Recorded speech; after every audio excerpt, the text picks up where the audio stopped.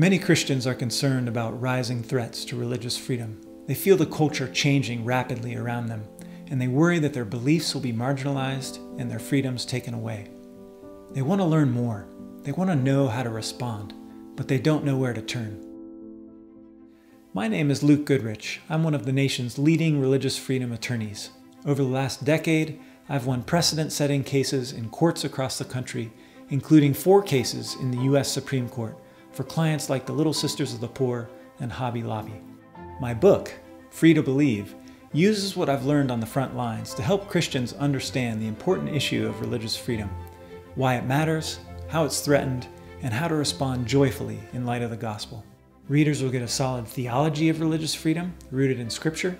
They'll see how that understanding of religious freedom plays out in the most contentious issues in modern culture, like gay rights, abortion rights, and Islam.